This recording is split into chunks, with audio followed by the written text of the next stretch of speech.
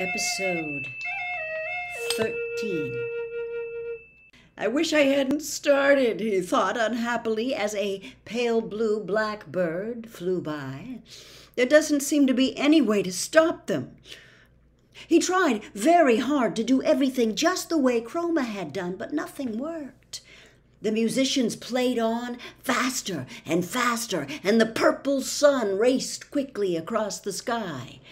In less than a minute it had set once more in the west, and then, without any pause, risen again in the east. The sky was now quite yellow, and the grass a charming shade of lavender. 7 times the sun rose and almost as quickly disappeared as the colors kept changing. In just a few minutes, a whole week had flown by. At last, the exhausted Milo, afraid to call for help and on the verge of tears, dropped his hands to his sides. The orchestra stopped. The colors disappeared, and once again it was night. The time was 5:27 a.m. "Wake up, everybody! Time for the sunrise!" he shouted with relief and quickly jumped from the music stand. "What a marvelous rest," said Chroma, striding to the podium. "I feel as though I'd slept for a week. My, I see we're a little late this morning. I'll have to cut my lunch hour short by 4 minutes. He tapped for attention, and this time the dawn proceeded perfectly. "You did a fine job," he said, patting Milo on the head. "Someday I'll let you conduct the orchestra yourself."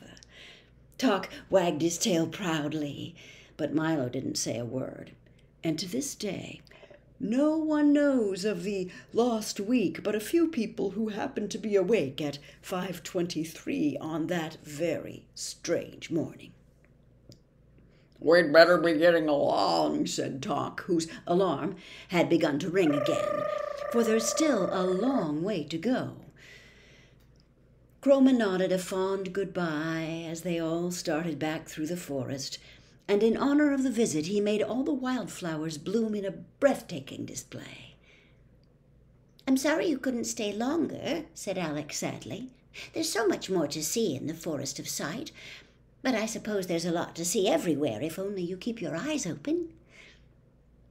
They walked for a while, all silent in their thoughts, until they reached the car, and Alec drew a fine telescope from his shirt and handed it to Milo. "Carry this with you on your journey," he said softly, "for there is much worth noticing that often escapes the eye. Through it you can see everything from the tender moss in the sidewalk crack to the glow of the farthest star, and most importantly of all, you can see things as they really are, not just as they seem to be. It's my gift to you." Milo placed the telescope carefully in the glove compartment and reached up to shake Alec by the hand. Then he stepped on the starter and, with his head full of strange new thoughts, drove out the far end of the forest. The easy, rolling countryside now stretched before them in a series of dips and rises that leapt up one side of each crest and slid gently down the other in a way that made stomachs laugh and faces frown. As they topped the brow of the highest hill, a deep valley appeared ahead. The road, finally making up its mind, plummeted down as if anxious to renew acquaintance with the sparkling blue stream that flowed below. When they reached the floor of the valley, the wind grew stronger as it funneled through the rocks, and directly ahead a bright-colored speck grew larger and larger. "It looks like a wagon," cried Milo excitedly. "It is a wagon. A carnival wagon," seconded Talk. And that's exactly what it was.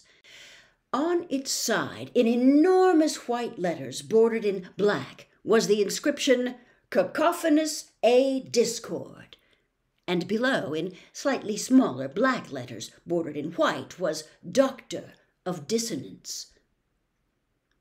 "Perhaps if someone's at home, he might tell us how far we have to go," said Milo, parking next to the wagon. He tiptoed timidly up the 3 wooden steps to the door, tapped lightly, and leapt back in fright.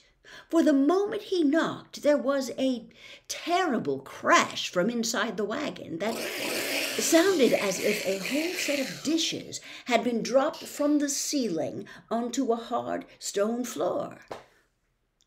At the same time, the door flew open, and from the dark interior a hoarse voice inquired, "Have you ever heard a whole set of dishes dropped from the ceiling onto a hard stone floor?"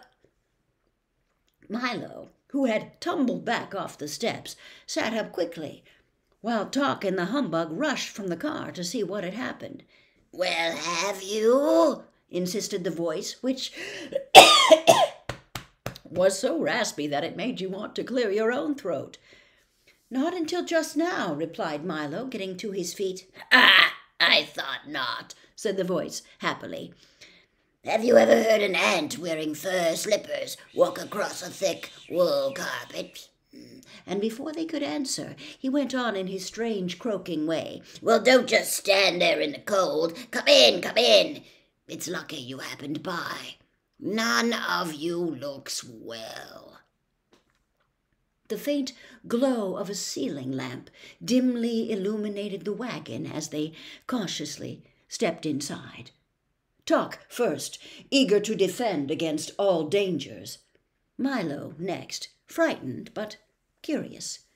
And the humbug last, ready at any moment to run for his life.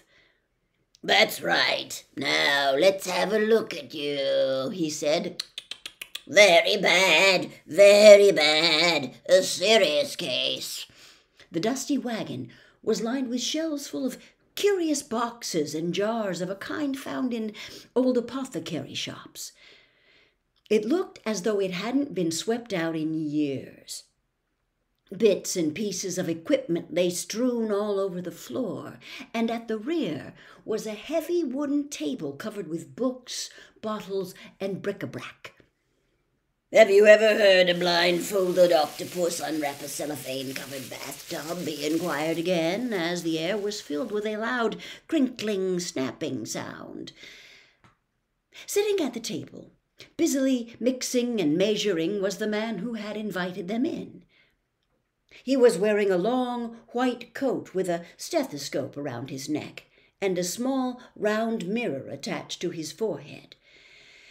And the only really noticeable things about him were his tiny mustache and his enormous ears, each of which was fully as large as his head. "Are you a doctor?" asked Milo, trying to feel as well as possible. "I am Cacophonous A. Discord, Doctor of Dissonance," roared the man, and as he spoke, several small explosions and a grinding crash were heard. "What does the A stand for?" stammered the nervous bug, too frightened to move. "As loud as possible," bellowed the doctor, and 2 screeches and a bump accompanied his response. "Now, step a little closer and stick out your tongues. Just as I suspected," he continued, opening a large dusty book and thumbing through the pages. "You're suffering from a severe lack of noise." He began to jump around the wagon, snatching bottles from the shelves until he had a large assortment in various colors and sizes collected at one end of the table. All were neatly labeled. Loud cries, soft cries, bangs, bongs, smashes, crashes, swishes, swooshes, snaps and crackles, whistles and gongs, squeaks, squawks, and miscellaneous uproar. After pouring a little of each into a large glass beaker, he stirred the mixture thoroughly with a wooden spoon, watching intently as it smoked and steamed and boiled and bubbled. "Be ready in just a moment," he explained, rubbing his hands. Milo had never seen such unpleasant-looking medicine and wasn't at all anxious to try any.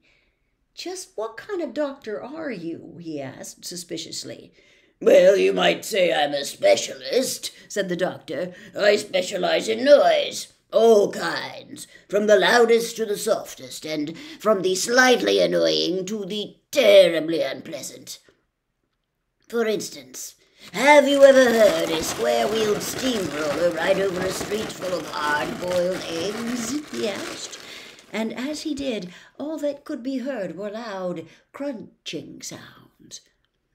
"But who would want all those terrible noises?" asked Milo, holding his ears. "Everybody does," said the surprised doctor. "They're very popular today. Why, I'm kept so busy I can hardly fill the orders for noise pills, racket lotion, clamor salve, and hubbub tonic. That's all people seem to want these days." He stirred the beaker of liquid a few more times, and then, as the steam cleared, continued. "Business wasn't always so good. Years ago, everyone wanted pleasant sounds, and except for a few orders during wars and earthquakes, things were very bad.